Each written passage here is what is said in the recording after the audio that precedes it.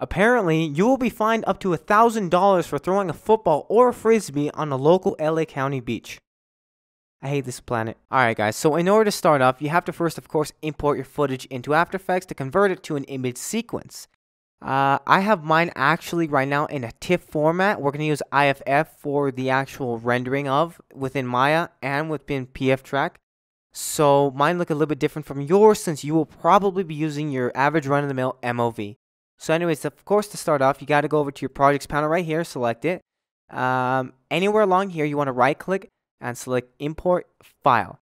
Now you want to go where you have yours saved. Mine is on image sequence 2 here, and you want to just import it. Alright, so now mine are all open. If you notice, it's a pretty big name, and we need to cut that down later. But for now, let's drag over our little icon here with our image sequence, or for in your matter, your video, over to our new composition button.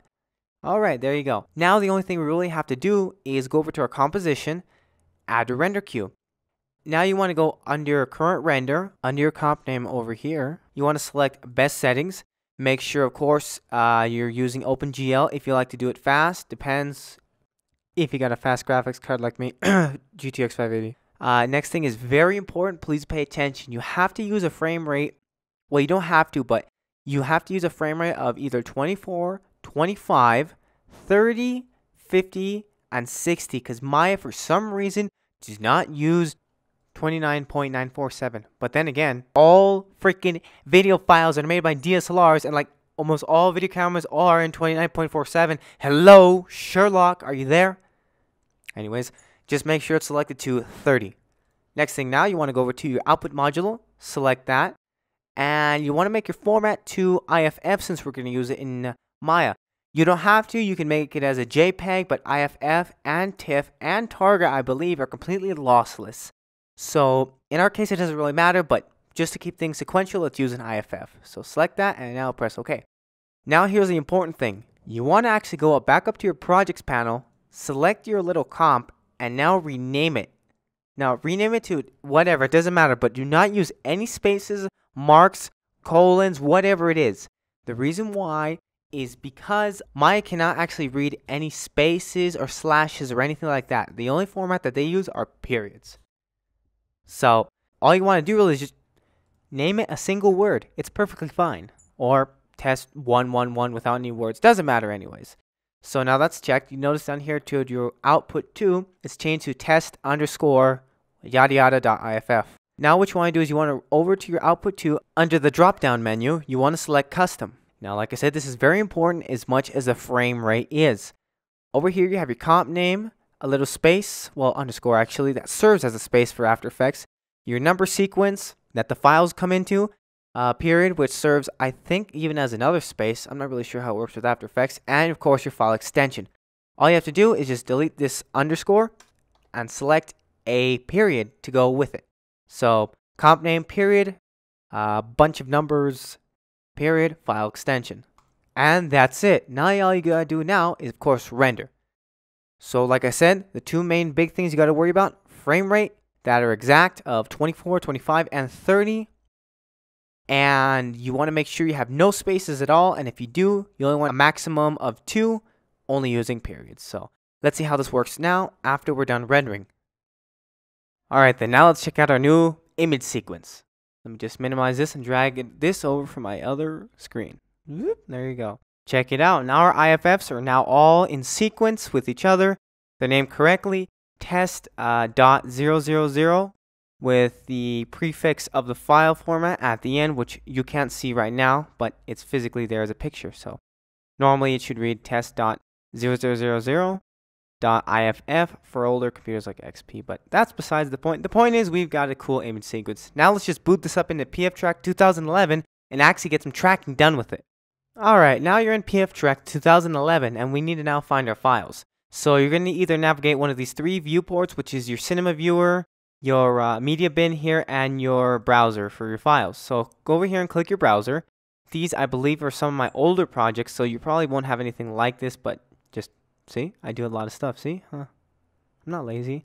Anyways, go over to your right panel right here, and go look for your files. Mine is under C, users, Chris, desktop, to new folder. There it is. And here we have my original files that I've rendered from, which is a TIFF sequence, which actually was a render of an MOV file for my DSLR. So click your image sequence, and you can see it's right there. Click the left mouse button and drag it all the way over to your little panel over to the left here, which is your tree view, and let it go.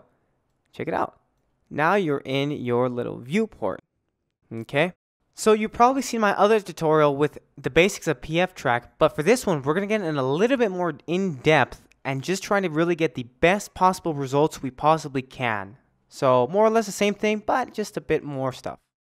Alright guys, now coming back to the whole frame rate issue. This is really important. In fact, this is probably the second or first most made mistake you're going to have in Maya when you're exporting image sequences out to it.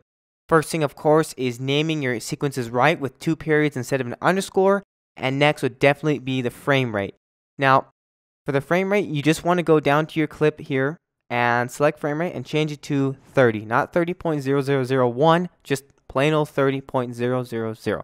Make sure your in point is set at 0 for your first frame or however you like, and your out point set at your frame of your choosing. Frame offset, you don't need to do anything like that. Deinterlacing, this is if you have a 1990s camera or just a horrible camera in general, and if you do, please go away and stop watching this video because you make me embarrassed. Camera preset, just leave it at HD 1080p. This is usually run-of-the-mill stuff. Your film back should probably be automatic unless you're using some weird Japanese state-of-the-art super camera. So if you don't know what film back is, Google it because it's really unnecessary if you're using your average run-of-the-mill DSLR like I am. Okay, so now what you want to do, go back up to your tree viewer, right-click your video node, and select Auto Track. Now, we've done this before, but this time we're going to do it differently. We're going to select our candidate number and really bump it up. I want to use like 500. This will probably take about a good half an hour for my computer to simulate around 240 frames. Well, not to simulate, to track. And you want to press your target number to something like around, let's say, 400. So for my preferences, I want to have about 3/4 of the number of candidate trackers that I'm going to put out, which is 500. So around 3/4 is, I'm not going to do the math. Let's say 400, okay? Window size, you don't really need to worry about that. That's usually pretty normal unless you have a huge amount of movement going on. And if you do, mess around with this. I'll cover this in a later tutorial. Let's just move on to this. Feature scale, you want to put small since this is a small scale. Proxy, none of that. Search mode, this is very important. Click better accuracy. It will probably bump up the time by about 20 to 40%, but it is definitely worth it. You will see a small little difference, but that difference is pretty big once you see it in a final render. Deformation, I usually like to put in all the deformations just in case if I really moved, an inch back or 2 inches forward, things like that. And, well, that's it. This is only really if you have it on a tripod or a rail system. Now you just want to go over here and select Auto Track. Okay then, so as you can see here, we have over 500 little trackers going on. And now let's just wait a bit to see when this thing is all nice and done.